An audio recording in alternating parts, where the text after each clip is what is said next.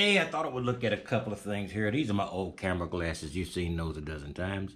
You know, I use them when I'm too lazy to find my regular cameras. And when it's really oddball looking to have a camera in my hand. This other one is a little bit new.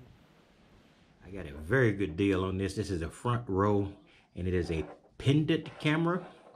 So it is a full camera, and it does everything. You can do live streaming, Facebook Live. I don't do YouTube Live. I don't do any of those. And who knows? I don't have a large enough number of subscribers to make that either intelligent or worth the headache. So I thought I would give you a quick look at this. This is pretty cool. I used that for the video yesterday.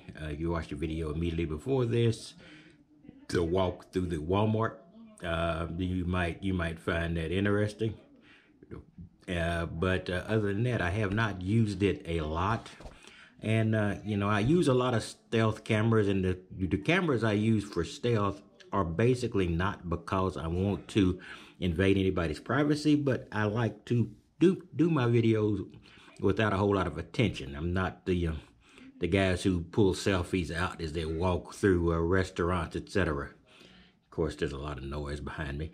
And had been silent as a lamb, and everybody decided to start talking behind me. In any case, that's basically what I am. I just want to show this Frontrow camera. I'll do a more in-depth video of it.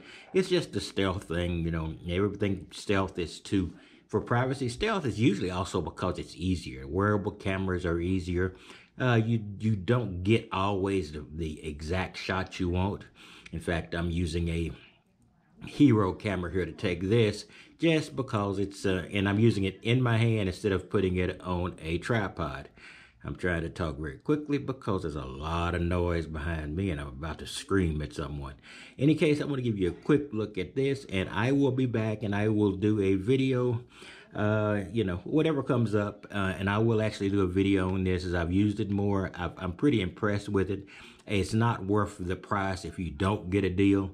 I don't believe it is too expensive. I got this about 50% off through some avenues, so that makes it a lot easier for me.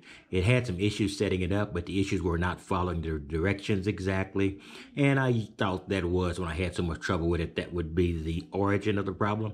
So I want to give you a quick rundown and I'll give you a quick full review of this at some point.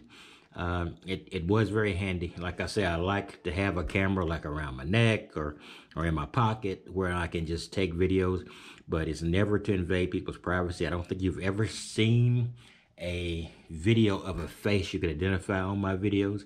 Basically, I video things when I am shopping, when I'm browsing, or when I'm wandering through a bookstore. You might see a book cover or two, but I try not to show faces. I try to keep the camera down low, away from faces, or I make a very attempt and cut out anytime people's faces appear.